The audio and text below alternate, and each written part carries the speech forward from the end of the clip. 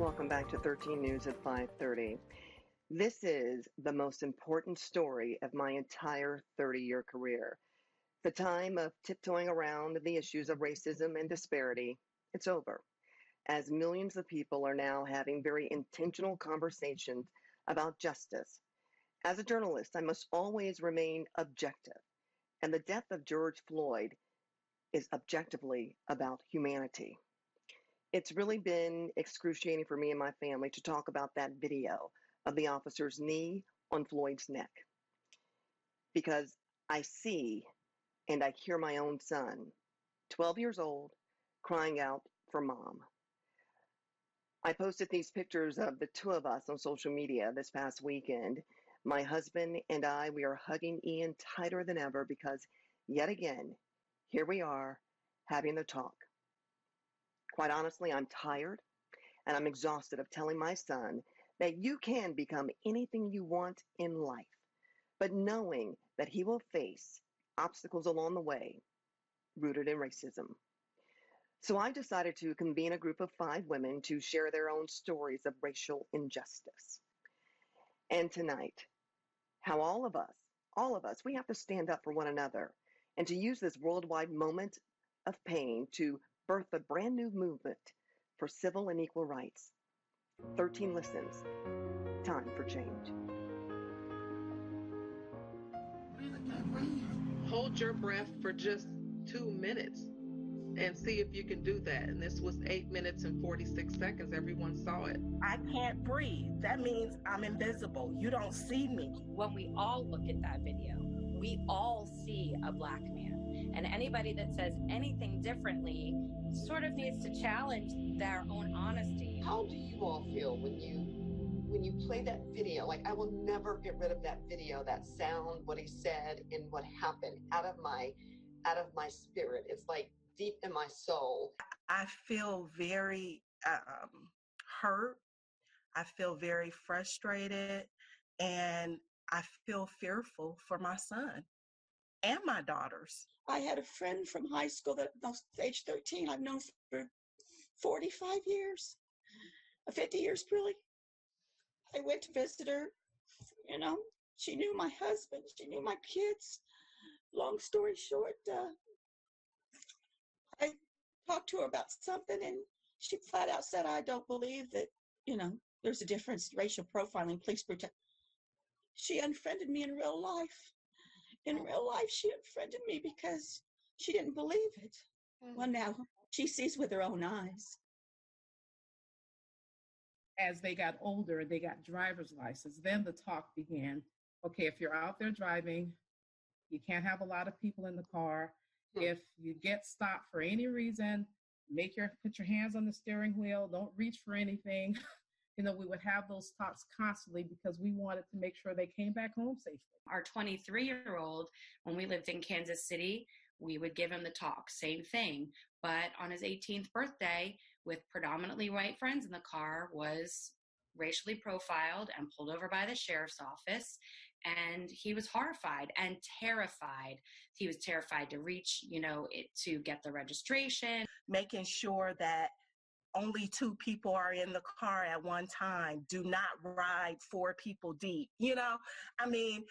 Every time he leaves this house, I'm having these type of conversations with him. I told him every time he leaves the house, just like her, you can't do what everybody else does. He thought I was such a mean mom. My grandson is 13. He's 6'1". The night my daughter told me that she had the talk with him, and he said, can we move? This was numerous years ago. Can we move to Hawaii, where President Obama's born? Because he thought maybe it wasn't racist there.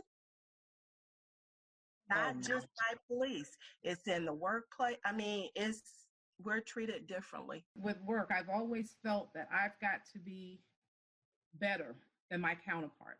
Yeah. I can't just do my job well. I've got to be exceptional, just to be viewed at the same level. I'm going back all the way back to 1976 when I married outside my race. My husband, dropping him off at a new trucking job, and after dark, so that no one would see that I was white because it was in Mooresville.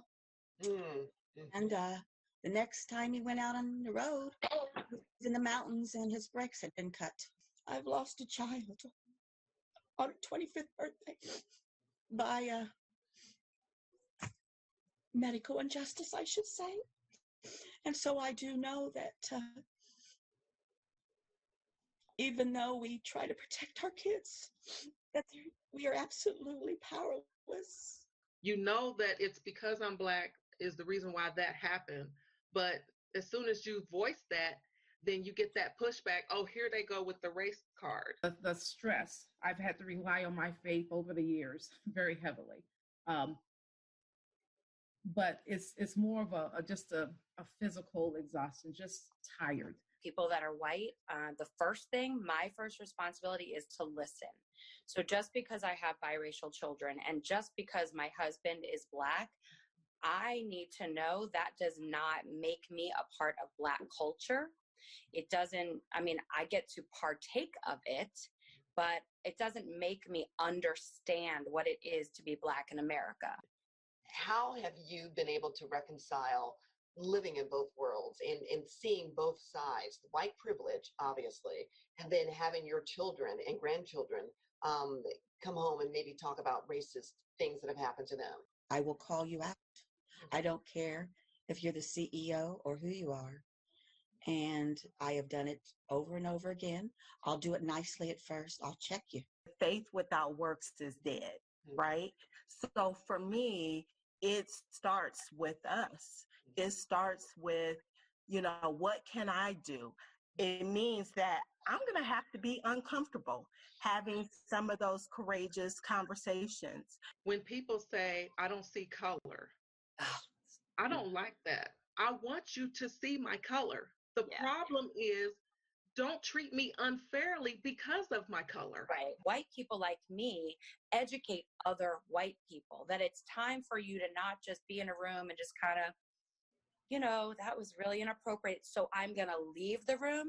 No, I'm going to say, and this generation is saying, no, it's your responsibility to speak up. You failed to do that, and now we're going to make you speak up. It truly is time to have transparent and sometimes difficult conversations with each other. And we're doing that, and we should, because we want all of us, and especially our children, like my son, so that they can freely live from the shackles of bias, the shackles of prejudice, and the shackles of unequal treatment. My conversation with these 5 women will continue tonight at 11 o'clock about the meaning of the worldwide protest, as well as their hope for the future. And that's the good news. There's always hope. We can do better, and I believe we will as a nation. You can also watch the entire hour-long conversation on our website at WTHR.com. Again, that will be posted after the 11 o'clock news tonight. Again, we are in this together to make positive changes. Thank you so much for listening and embracing it.